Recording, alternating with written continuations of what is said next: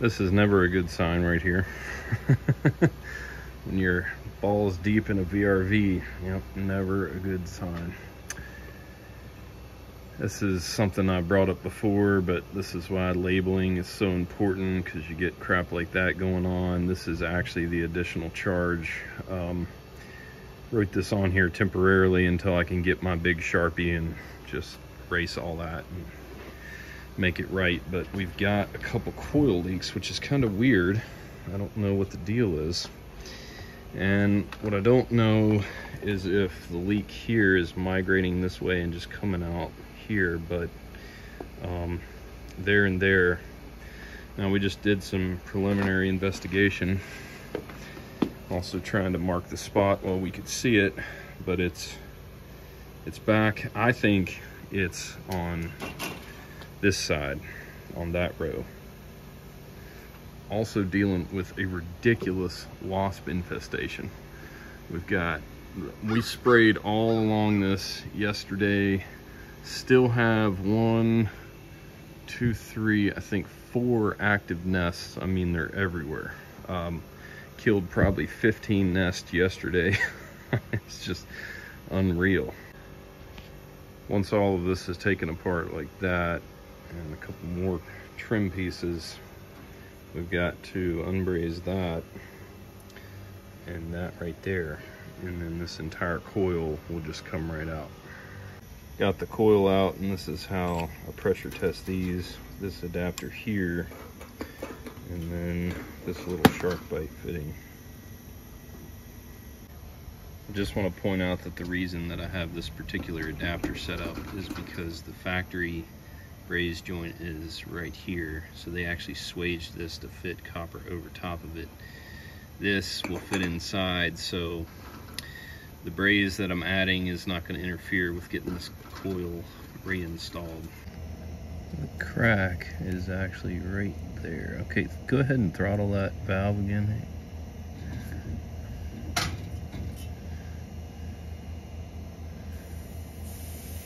Yep, that crack right there. I've showed this before, but here's another look at the guts on a VRV3. Of course, we have like refrigerant storage there. This is going to be oil return. A bunch of little solenoids. When I posted my solenoid tester video, you know, a lot of people just didn't understand the kind of stuff that I work on. So try getting your Danfoss app down there, you know what I'm saying? I like that app, and you know, I've been using it for a long time, but I don't think people quite understand the advantages of just a little teeny tiny tester. I've got this fan going just because I don't want to breathe in vaporized aluminum. It would seem like a healthy choice.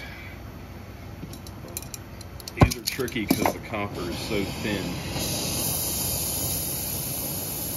Very tricky.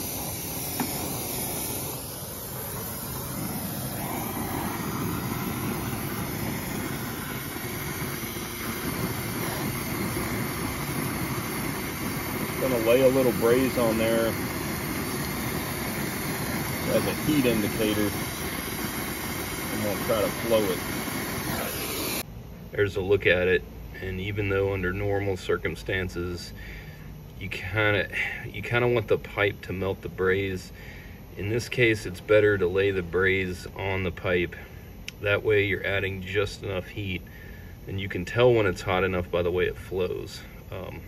It's a better technique for trying to braze this really thin, cheap-ass copper.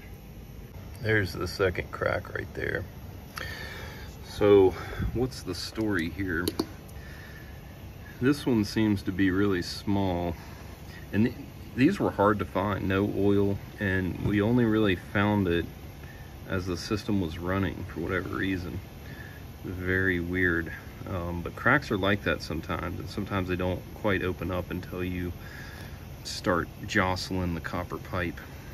But as the coil just sits in the unit and has not been disturbed, sometimes they will hold pressure quite well until, you know, they're either hot or cold or something like that.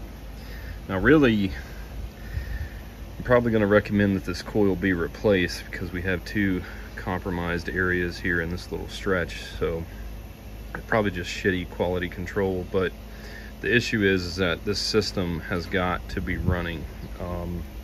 They really can't be left down due to state regulation. So we're just going to get it running, and then the customer can decide what to do after that.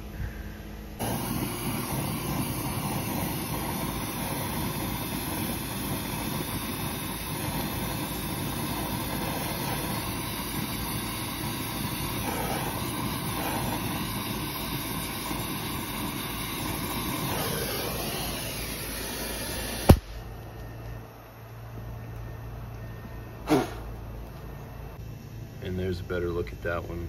Again, laying the braze down first and then flowing it is the key. Sometimes I just feel like I'm paddling upstream without a paddle.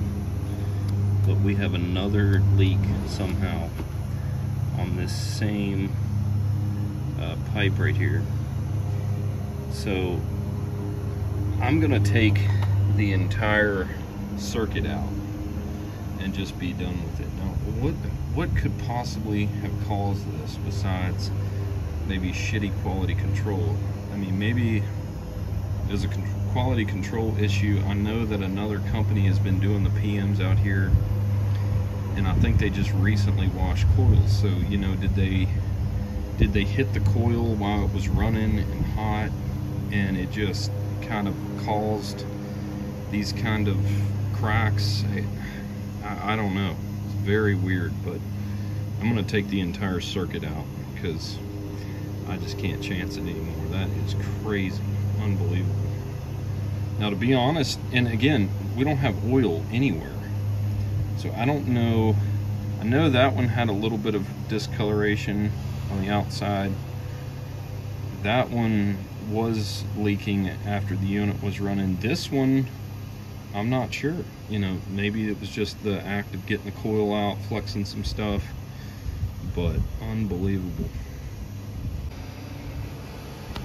Got this circuit isolated right here, and my favorite way to do that is just to snip this with dikes, and then I'll leave the ends close but with a gap like that, and just cover the entire thing with braze. And so that helps stabilize everything, and obviously seals it up really well. So now this entire circuit is removed. That will affect the efficiency some, but not that much. It's, you know, there's a lot of systems out there that are running with removed circuits, and it's not ideal. But now the bottom circuits tend to be more important for subcooling and things like that, but this system has such fine control over refrigerant that at the end of the day, it's going to be fine, and the customer will most likely decide just to replace this coil.